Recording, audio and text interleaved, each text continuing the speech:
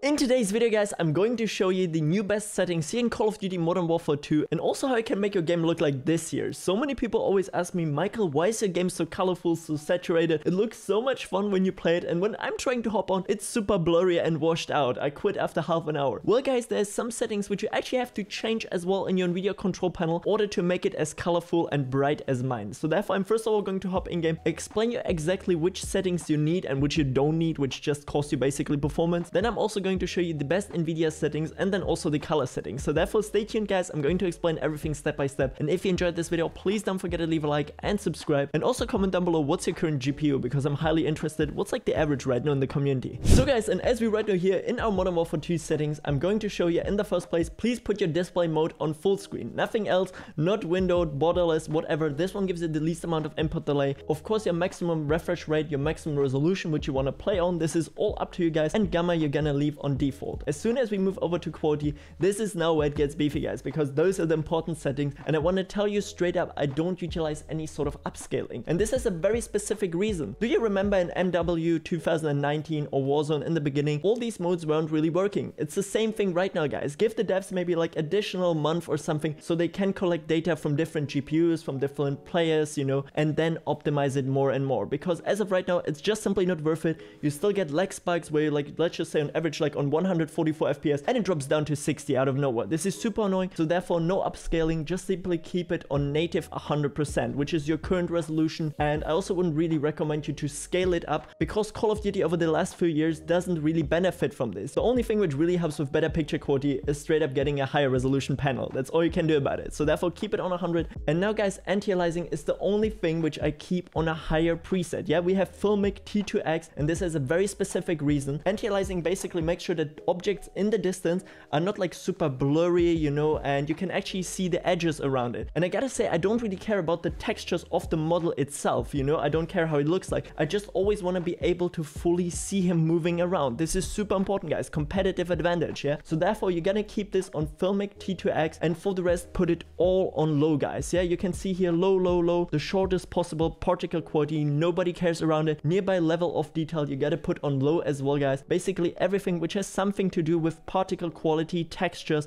I just keep it on the lowest possible. The only thing which I have kind of here now right now enabled is bullet impact sprays, because let's just say you're walking around a wall and you can see bullet impact, you know there's an enemy. Competitive advantage, this is just me. Of course you can turn it off if you really want to guys, but personally I love to have this feature because it actually sometimes helps me to find an enemy or see like, okay, he's shooting from that direction, there's a bullet impact. And then the only one which I also have here only enabled in this whole entire quality and texture section is terrain memory guys. Also important because it helps you to load terrain faster, which means, yeah, less potential lag or like these abrupt FPS drops to like 40-50 FPS, you know what I'm saying. So therefore here in this first section only anti-aliasing up guys, the rest on the lowest. As we now going to take here a look guys at streaming quality, volumetric quality, which is basically lighting only, or water quality, all of these put them on off or the lowest. You simply don't have to care, it's just costing your FPS. And the same as well with shadow and lightning guys, yeah, I really have it on the lowest possible, because yeah, they just simply don't matter. You just care about a short picture, you don't care how good the lightning is looking like and all that stuff. So therefore we gotta put it to the lowest. The same as well with all the reflections which are in the game. I have to say again, I don't simply care, put it to low. Now the only feature which is also somehow helpful guys is post-processing effects, and there we have Nvidia Reflex Low Latency mode, which actually gives me less input delay, I have to say guys. Yeah, I've already been utilizing this in my Nvidia Control Panel, where we're also going to take a look in a few seconds. But again, it's personal preference, you have to try it out for yourself. Some people also say that low latency modes on monitors don't help them, and some like me say, yo, they actually help me.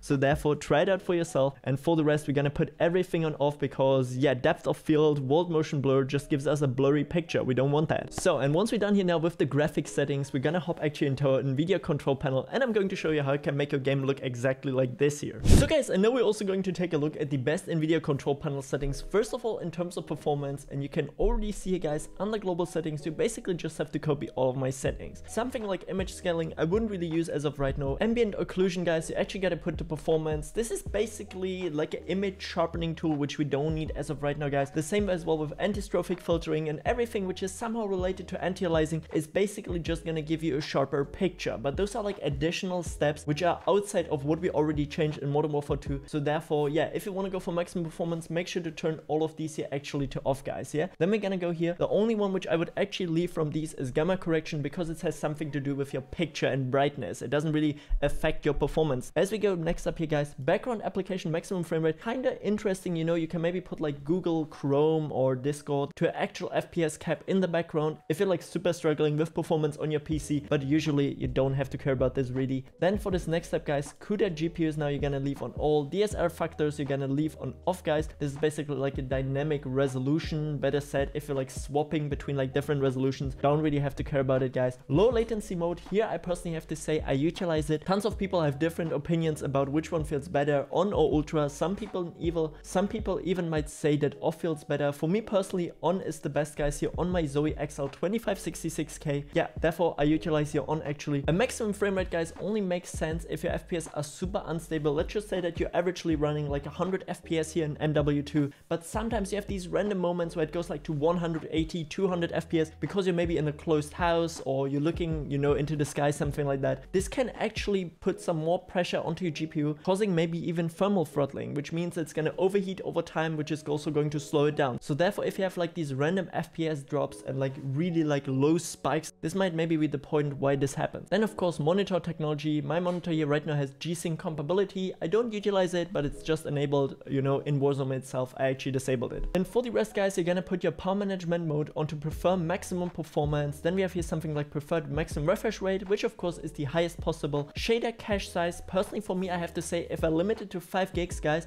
then afterwards it always gets refreshed, always giving me new shader cache data basically. This helped me, and yeah, prevent like stutter in games over longer time.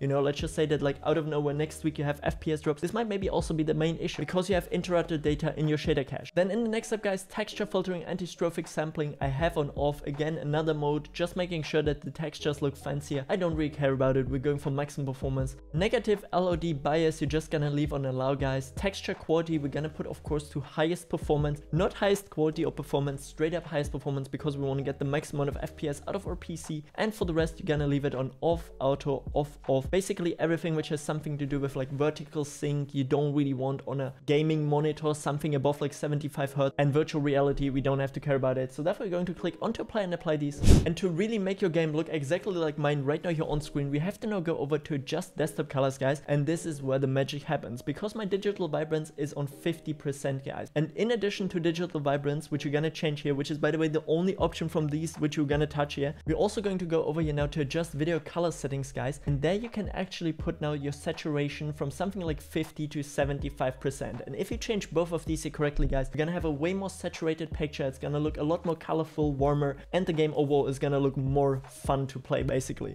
And then for the final step, I can only recommend you guys to check out my latest video where I show you how to get the best drivers for gaming in 2022. But before you do that, don't forget to leave a like and subscribe, and as mentioned, also comment down below what your current GPU is. And until next time, stay awesome. I'm out. Peace.